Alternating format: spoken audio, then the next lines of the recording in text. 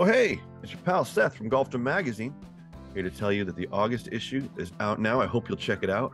It's our Herb Grappus Business Person of the Year issue. I want to say congratulations to Chris Naven. He is the superintendent at the club at PB Dye in Maryland.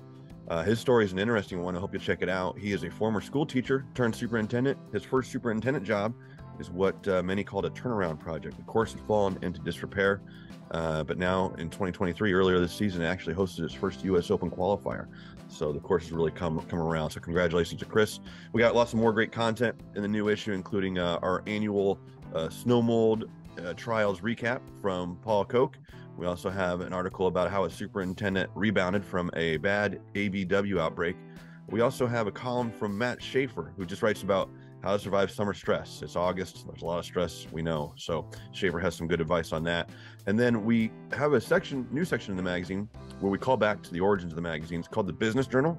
And we just asked some of our partners in the industry to give us some savvy business advice. So you can check that out there. Also, our 19th hole this month is with Steve Leach. He is a superintendent of 2 courses in the St. Louis area. He tells us his best advice, and he also tells the story of the day the Stanley Cup happened to come out to his office. So, new issue's out now. I hope you'll check it out. Guys, it's almost September. Hang in there.